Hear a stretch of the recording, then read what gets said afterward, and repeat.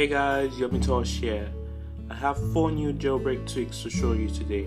The first one I have for you is Vigo. Vigo gives you notifications right on your springboard inside the app icon, and some of them have cool features like this clock application, which gives you the Apple style watch face where you can move the globe around. Inside the settings for Vigo, you can find disable CC settings, which disables this menu here for Vigo. Here you can select the applications you want to see notifications for. You can enable a dark mode. You can customize the notifications you want to see in your app icon, and you can change the timing at which it refreshes the notifications in the app icons. The next tweak I have for you is called Centered Date, and this gives you a centered date like it says in your today menu, which makes it look a lot better than it was when it was right positioned.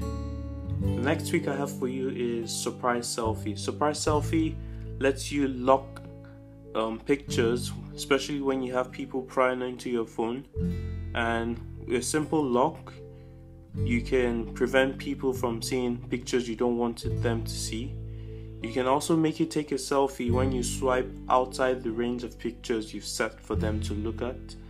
For example, I have surprise motherfucker here, and it keeps going and doesn't let them see any other picture again. And to unlock it, you click the unlock button down there, and you have the option to use Touch ID to unlock it.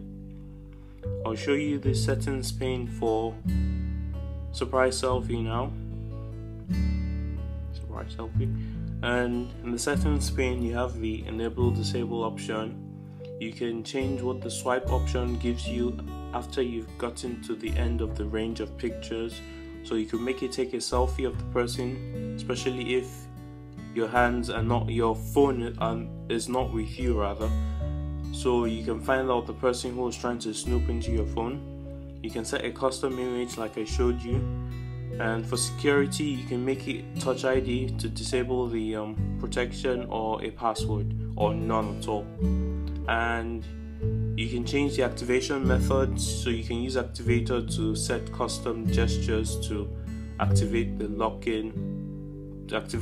for your photos, and you can prevent the application from closing as well. The last tweak I have for you today is Ethereal. Ethereal gives you a slight theme change for your iOS device, so you get these red dots anywhere you have notifications on your application instead of the app badge, and it changes your control center as well and makes it look as if it's from a bigger device. I have the iPhone 6 here, and it makes it a lot smaller, which is a give or take depending on what you like. I feel it's too small for me though. Thank you guys for watching this video. If you liked it, please leave a like and subscribe, and don't be afraid to share with fellow jailbreakers as well.